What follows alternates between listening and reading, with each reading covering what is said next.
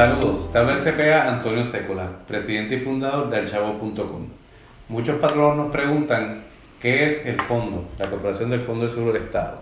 El fondo no es otra cosa que un seguro que protege al patrono de accidentes que pueda tener un empleado durante sus horas de trabajo.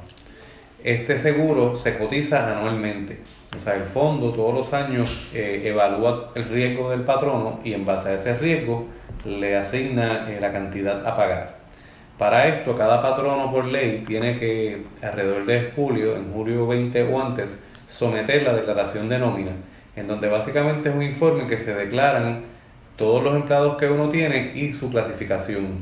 Cada empleado que uno paga por nómina tiene que estar clasificado y en base a esa clasificación se le asigna entonces una cantidad a pagar un riesgo.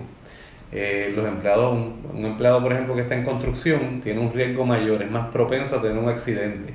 Por lo tanto, los empleados que se clasifiquen bajo construcción va a costar un poco más el asegurar a ese empleado.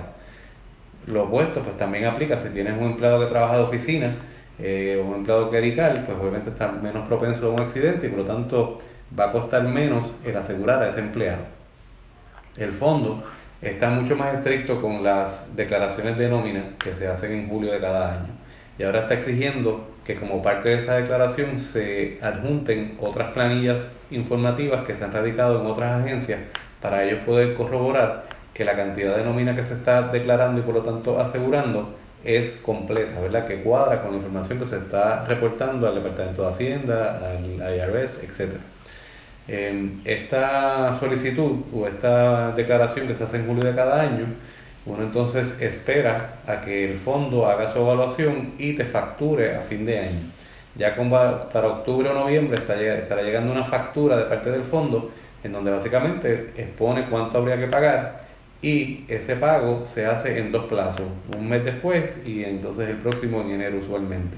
Cada año el fondo cambia un poquito, pero usualmente para octubre y noviembre están llegando las facturas y siempre dan un mes para pagar el primer 50% y el próximo mes para pagar el segundo 50%. Los pagos se pueden hacer vía la página de internet y es sumamente importante que cada patrón esté asegurado, porque al final del día cualquier accidente el patrón es responsable y podría costarle un montón de dinero si no están asegurados correctamente. Además de que es un requisito por ley.